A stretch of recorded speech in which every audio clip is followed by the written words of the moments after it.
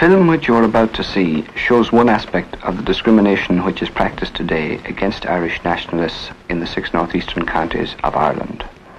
These counties were separated from the rest of Ireland by a British Act of Parliament and are held and governed as a part of Britain in spite of the desire of the great majority of the people of Ireland to have the Irish nation restored to its natural historical unity.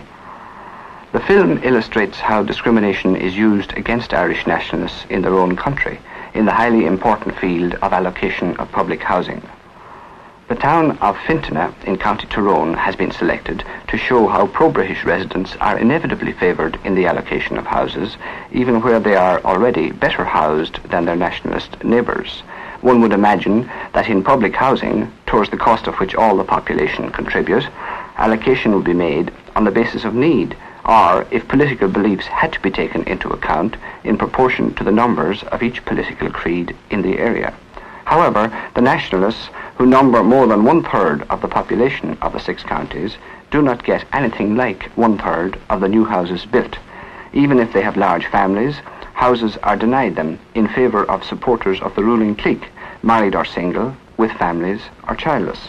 The immediate reason for this discrimination usually is that the pro-British ruling class wish to create or to preserve a slender voting majority in a parliamentary constituency.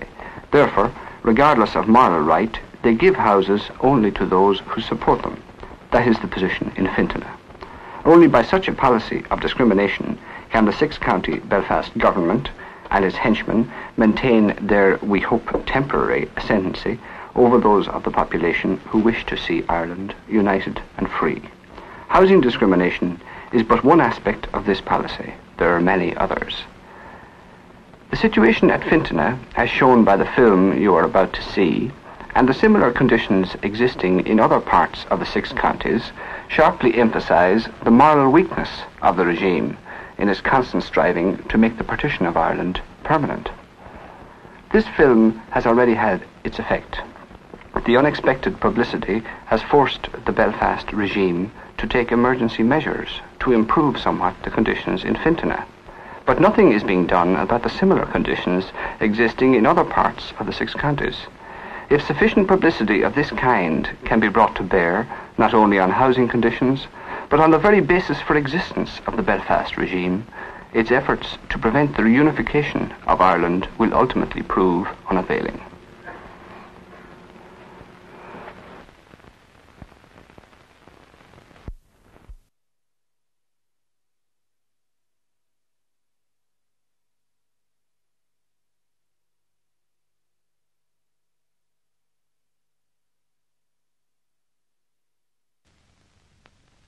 This is Fintona, County Tyrone.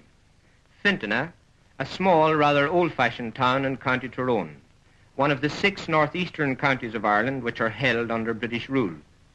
It has its problems, like other communities, but its rulers have a strange way of dealing with them. This is a record in pictures of how they deal here in Fintona with one of the basic problems of any community, the housing of the needy.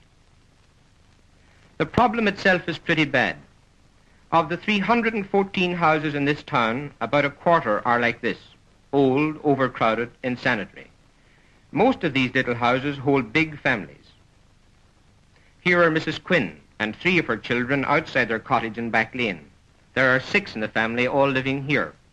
Mr. Campbell of Mill Street and some of his children. 8 people live here. There's a family of 8 here too. This is Mrs. McGuigan, Castle Street, with 5 of her children. Mrs. Pearson, Water Lane, with 5 of her children, again a family of 8.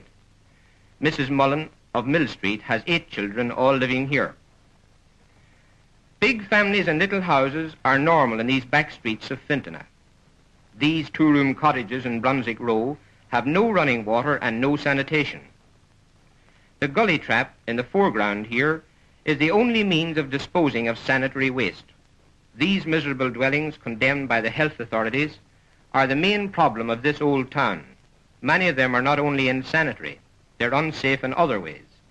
In winter, this stream has flooded the Brunswick Row cottages to a depth of 2 feet. But many towns in most countries have or have had problems like this. The question to be asked is really, what progress is being made towards getting the people properly housed? In Fintona, a housing effort has been made, a very considerable one in proportion to the size of the town.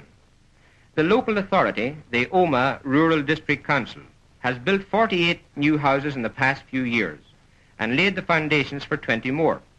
18 of these houses, and fine, comfortable houses they are here at Craigavon Park.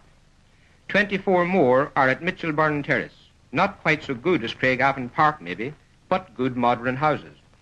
The remaining new houses, smaller ones, are here at Liskeay, where more are now being built. The contrast needs no emphasizing.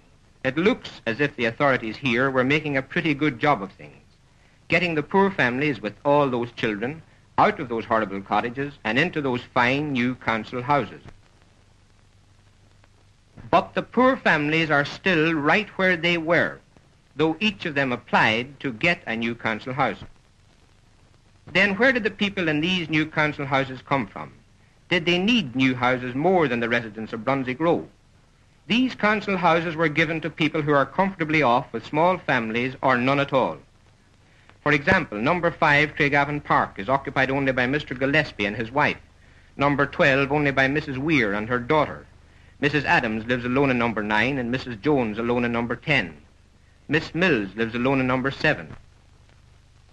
Mr. Gibson and his wife live alone at 24 Mitchellburn Terrace. Mr. Coulter and his wife at number 7. Mr. Holsworth and his sister at number 1.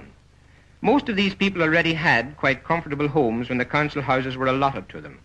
Mr. Holsworth, for instance, sold this farm at Kilgort, near Fintona, before moving to his new house. This bungalow at Coney Warren, 10 miles from Fintona, is also a council house controlled by the Omagh Rural District Council. Mrs. Jones left it for 10 Craigavon Park, where she lives alone. Her near neighbour, Police Constable Howe, formerly occupied this attractive house at Dromore Road, Fintona.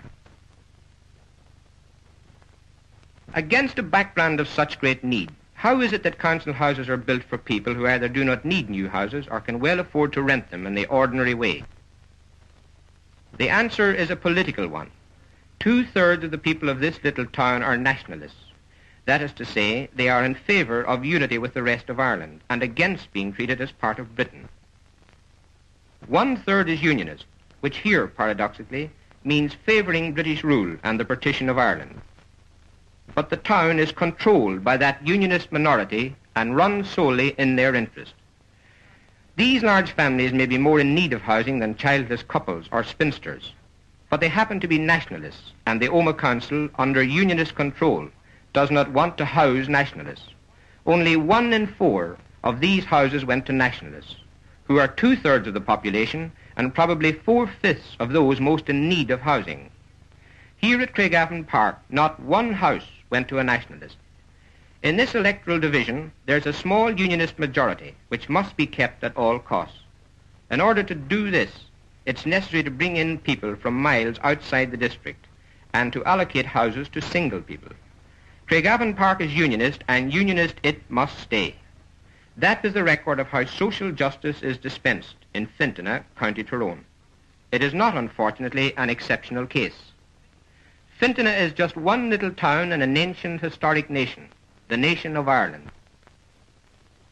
But it, and hundreds of communities like it in 6 of the 32 counties of Ireland, are separated from the rest of Ireland and held under British rule. Fintona is on the 6 counties side of the border that now cuts Ireland in 2. Over the greater part of the 6 counties of Ireland now attached to Britain, there is a majority of the population which longs for unity with the rest of Ireland. The majority of the people over the whole area shaded on this map are Irish nationalists who are held by force under British rule. It's the deliberate policy of the rulers of the 6 counties to discriminate against these nationalists in voting privileges, in jobs, and in housing. These pictures were taken in Fintona, County Tyrone, not in order to rouse national or social hatreds, but in order to expose part of a system of discrimination imposed with the connivance of the British government. It is imposed in order to maintain partition against the wishes of the majority of the Irish people. It is a system not less cruel and wrong because it's unspectacular and unobtrusive. Only an informed public opinion can destroy the structure of injustice which here in Fintona and throughout the partition territory sustains the unnatural division of Ireland.